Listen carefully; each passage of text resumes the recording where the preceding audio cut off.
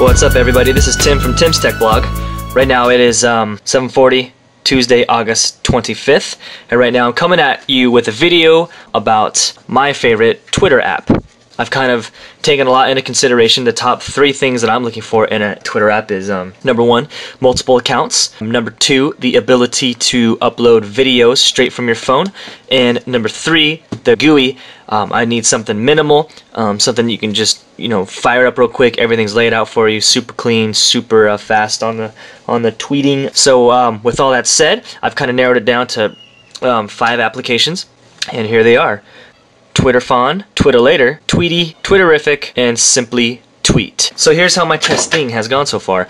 I've shot out all of these against each other. Each one offers its own pros and its own cons. My top 2 favorites are Twitterfon and Twittelator Pro. For these reasons alone. Twitterific is cool. It's very nice. The free one, I mean, you can't beat free ever. See, it's nice and responsive. It does allow you to do multiple accounts. You just go to your sources, add new ones, and all that stuff. You can change the theme, you can change all this stuff.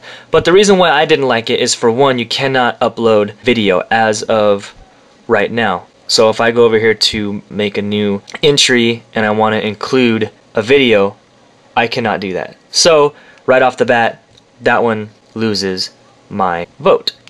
Now, second up, I guess, is probably Simply Tweet. I hadn't heard of Simply Tweet ever, but I did like a little generic search in the App Store and this came up. So I thought I would download it, try it out, blah yada yada, all that stuff. As you can tell, all these ones, by default, the theme is a lot lighter looking. However, I changed all of them to this kind of darker look. I think it looks a little more legit, and it looks better with my logo on there. See that? Anyways, this is a good app. You can do multiple accounts. However, switching between those multiple accounts is kind of gets kind of tedious, and I like to switch through my accounts nice and quickly. All the other applications that I've used so far, you would just simply choose each user account, and then from there you would then just click on the name and it would automatically log you in. However, with this one, you have to, it's not that bad. It's just, there's an extra step in there. You click on the name that you want to log in as, and then you select use this account. Then from there you go and check out all your newest stuff. As far as pictures that are uploaded from people, as you can see, this doesn't show any kind of preview. You do have to click on the actual message in order to see the picture, and that is slightly annoying for what I want to use Twitter for. So that one loses my vote for those reasons. Now you're like, well, hey, there's 3 left, and now it's between these 3, I guess: Twitterfon, Twittelator Pro, and Tweetie. Now, I've heard a lot of good reviews and a lot of bad reviews about each of these applications. Number 1 in the App Store right now is Tweetie.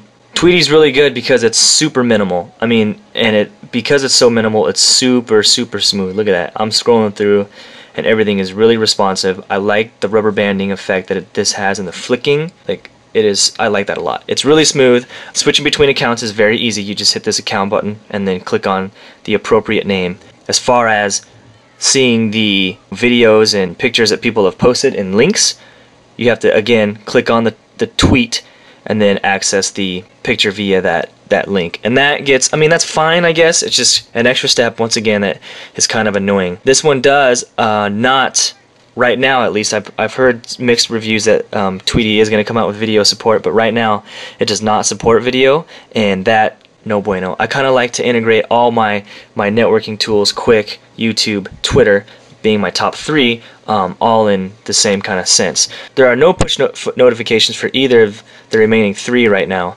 The only one that I found that offers push notifications was so with that in mind, because of the lack of video support that Tweetie offers, however, it is a very streamlined, very minimal GUI I really like. This one would have won if it would have offered video support, and when it does, I'm sure this one will be killing the game. It's got very minimal customizing everything, so that's cool. Again, because of the video support, I'm really bummed about that, so this one loses my vote. Goodbye, Tweetie. So, peace out. Now, it's down to the wire, down to these 2 right here. We've got Twitterfon and Twittelator. Let me tell you, both of these offer amazing Twitter capabilities.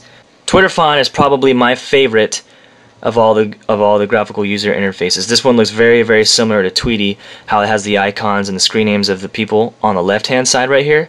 They eliminate one step that all the other ones didn't have. Before, you'd have to click on the entire message and then from there click on the link of the picture or the video. But since it links itself in this program, so you can just click on that. So that's cool.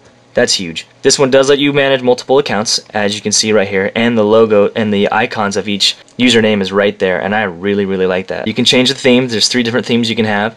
One's cleaner, one's lighter, and there's this one. You can see your app mentions and all that stuff. Everything looks pretty clean. Really, really clean, actually. This one I like this one a lot. This is definitely one of my go-tos as far as Twittering is concerned. The reason why I like this one over, say, Twittelator is because the lack of stuff that you can customize. I mean, with Twittelator, you can set so many settings that it almost gets kind of like overwhelming feeling that you have all these different things that you can do with it, but there are a lot of ones that Twittelator has that I wish, you know, Twitterfon had, and so on and so forth.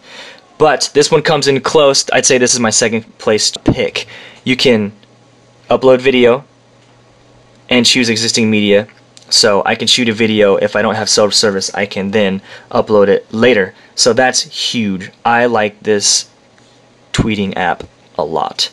Now, you're probably like, well, since you just kind of downplayed this one over Twittelator, then which one do you like the best?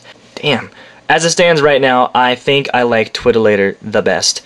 As you can see, it gives you the preview of a picture other than linking you, but you can also then click on the picture and it takes you right to it.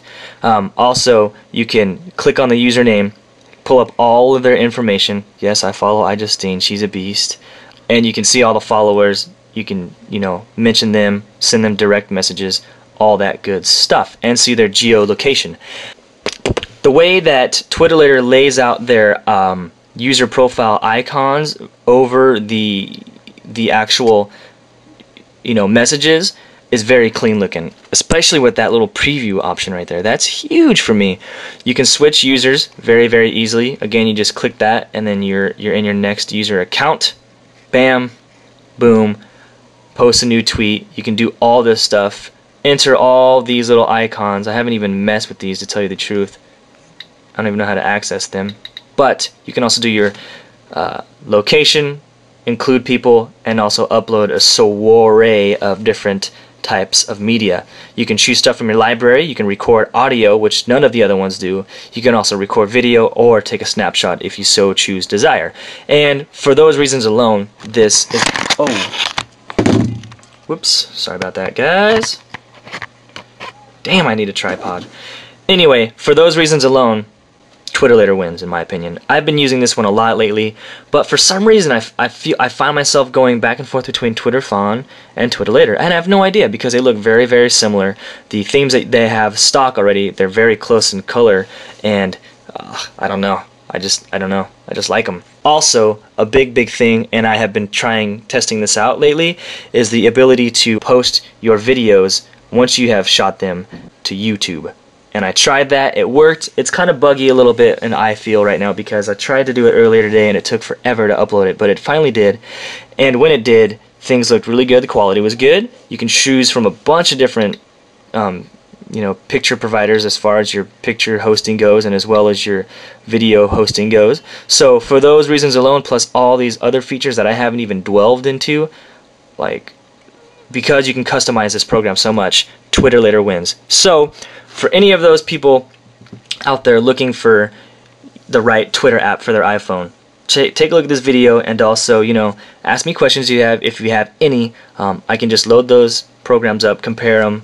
You know, if you want to see like Twittelator versus Tweetie or something like that for blank reasons, just send a request and I'll be more than happy to do that.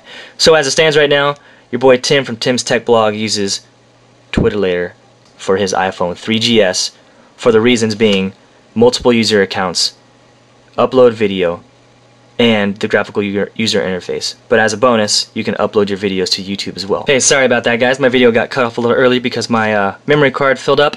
But I guess that's basically it. Again, if you guys have any questions, comments, or requests on any of those, hit me up. This is Tim from Tim's Tech Blog, checking out of here, using Twittelator. I like it. Peace.